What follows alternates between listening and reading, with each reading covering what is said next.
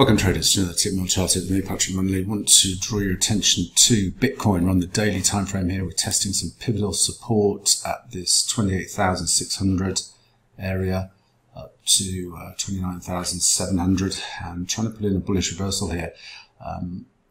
Watch for a close back through 32,000 and this descending trendline resistance. That could set up a move higher to ultimately test range resistance at 40,000 and this major descending trendline resistance coming in there as well.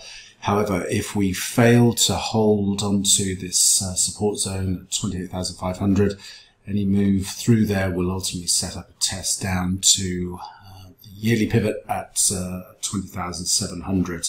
And that will be a key decision point for the markets. As always, traders, plan the trade the plan. Most importantly, manage your risk. Until next time, thanks very much.